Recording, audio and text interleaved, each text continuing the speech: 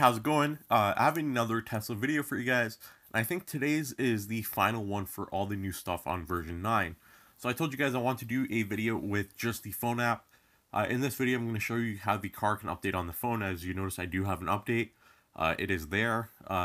Music control, calendar inbox, send to maps, and there's actually like a little fix because there's a bug with send to maps through your phone, but I'm going to take you guys through all of that in this video. And we're going to start off with the software update. So as you guys can see, it actually pops up here now. I did have a notification. I open up the app and it says software update, approximately time to install 45 minutes. So if I click it, it tells you you'll not be able to access the vehicle, the touchscreens, your car alarm may be disarmed for a short period if enabled. And as far as I know, like a message goes to all the people. It goes out to all the people who have the app installed, the Tesla app installed, with access to your car. So I hit install and I can cancel the update. And you guys can see I did just get a notification. Mother Frunker, the name of my car. The software update is about to begin. You can cancel the update from the Tesla app.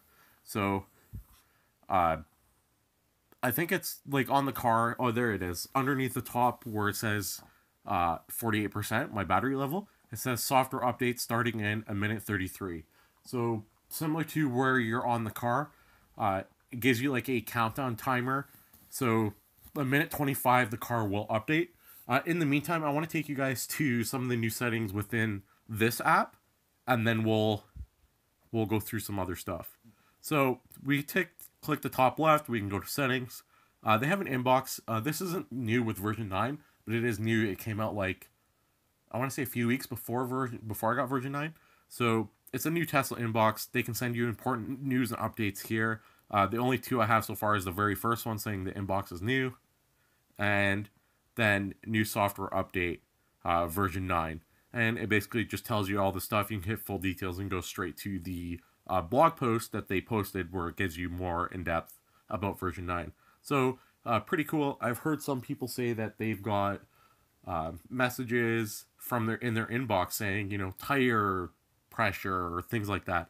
My tire pressure was low. I did not get that message, but nonetheless, inbox is new. How they utilize it, we'll see. It is for important updates, as they say. Then we have loot box, which is like referral stuff, and this one does take a minute to load or a few seconds to load because it launches stuff. So if you guys are interested in buying a car, it can be any Tesla. Do click that referral code. It is in the description, and that's basically your loot box. Video guides, notifications. Notifications are for your car. Nothing really new here. Supercharging, summon, which, yeah, fingerprint authentication. Oh, here we go. Calendar sync. So calendar sync's the last icon. It was always in the app because it worked for the Model S and Model X.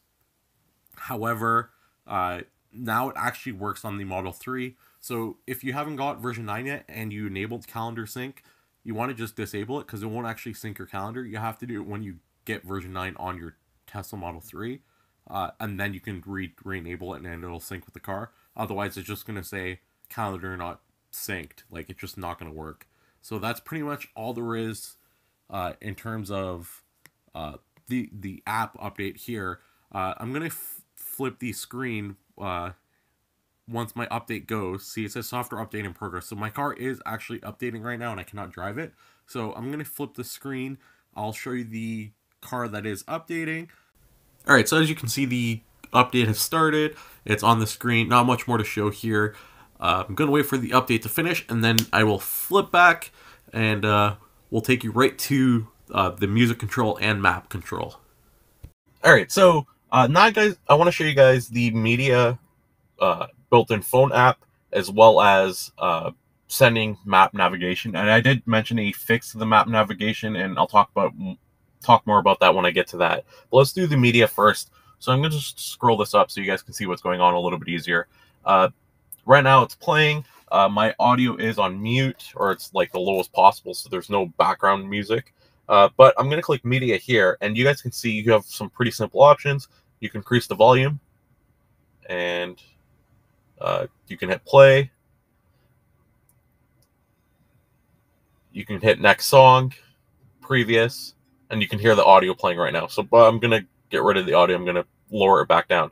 So pretty simple interface. And then you have your favorites, forwards, backwards. And as you can see on my screen, it all does flip back and forth between your favorites, your songs, and everything else. The app itself is really simple. You just go back into your main screen, you hit media while you're in your car, and you have media options. Some things I like to see is a specific app for Tesla media, so I can like give quick access code to a passenger in the back. Because right now I have to give them access to my full car, and they have access to all my settings, not just the media player. And it's not super easy. Like, they can't just download the Tesla app and just have access. I have to give them access to my whole account. So that is something I hope that changes. But for what it is an improvement because it didn't exist before. So let's just scroll this down now. And as you guys can see, I am not navigating anywhere. Like, I have no navigation set. So I'm going to go back here, and I have the Tesla Gigafactory. I searched it up on Google Maps, and I'm going to hit share. I can share it to the Tesla app, and it is sending, and you'll see on my car in like a second, it is there ready to go. So in the morning or afternoon or whenever you're ready to leave, you can actually just grab your phone, or if you're even in your car and you're surfing on your phone and you find something cool and you want to send it, you can just quickly send it off to your car now. What I was mentioning before is a fix is apparently there was an app that fixed it where, like, right now you can't actually send locations, you can't send map addresses outside of Google Maps. Like, it fails if you do it on let's say you receive a text message, or you find it through a website or something. It does come up with an error, but apparently there's an app that fixes it. I tried it, it just didn't work out very well, so I was going to include it, but it didn't work to how I like, so I'm not going to bother even mentioning it because it's not good. So hopefully this is something that Tesla fixes in the future, and yeah, that's pretty much all there is. But as I mentioned before, this pretty much does it for all the version 9 new features and updates and things like that. Like, I've covered everything, so I'll be going on to new and better things in terms of Tesla videos going forward. So make sure you guys are subscribed if you're not. New Tesla stuff pretty regularly. So that's it. Thanks for watching.